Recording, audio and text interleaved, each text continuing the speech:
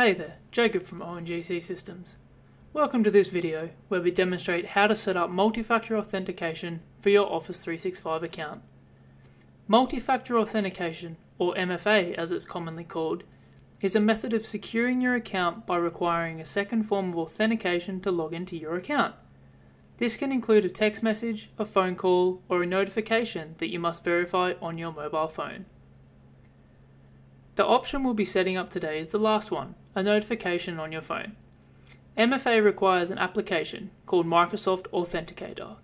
This is the application that will send a notification to your Android phone or iPhone, which you must then select Approve on.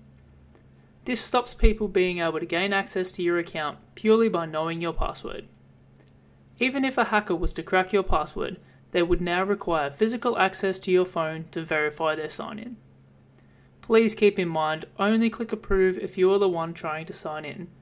If you click Approve anytime it comes up and you weren't trying to sign in, you may have unknowingly allowed someone access to your account.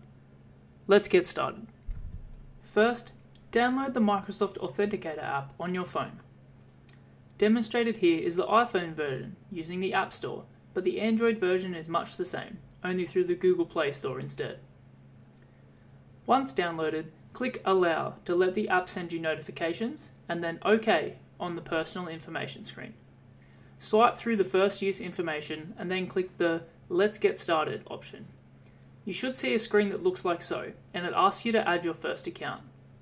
We can leave this app open for now and open Google Chrome or another internet browser on your PC.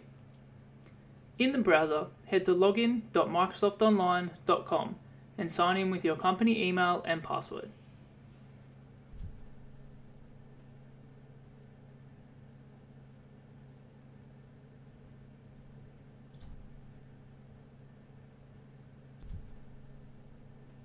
When you click Sign In, you'll be presented with a screen that says More information required. If you don't see this screen, please contact your company administrator or ONGC Systems. If you do see this screen, click Next, and it will bring you to a page titled Additional Security Verification. In the first drop-down under Step 1, select the Mobile App option, and then select the Receive Notifications for Verification box below that. Press the Setup button and your screen will load and present you with a barcode. This is the barcode you will be scanning with your phone to verify the account in the Microsoft Authenticator app, so please make sure you have your phone ready.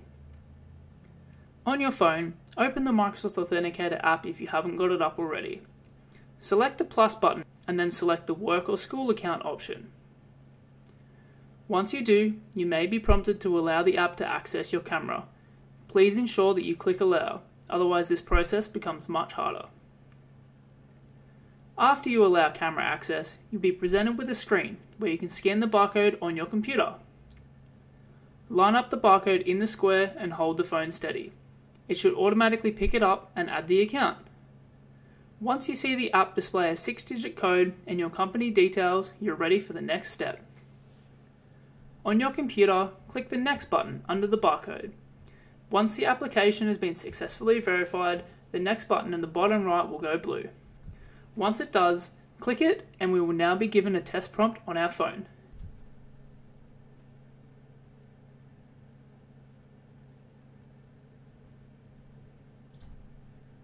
Give it a second, and once the prompt comes up on your phone, be sure to click Approve. When this is all complete, the website will ask you for your mobile number as a recovery option in case you break your phone or lose access to the Authenticator app. This means that you can take your SIM card out and use your mobile number to verify instead. Please put your mobile number in here and click Next.